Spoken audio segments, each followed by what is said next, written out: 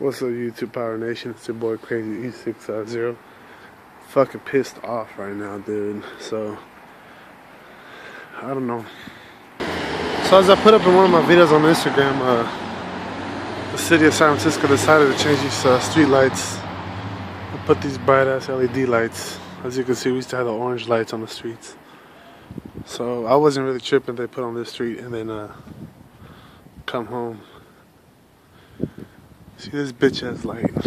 So walk with me, y'all. The reason why I'm pissed off is because I'm gonna go exactly where I light my fireworks at for the 4th of July. So this is a light that we have right outside our window.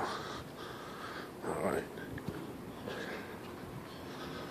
So basically, bam, my show starts off right here.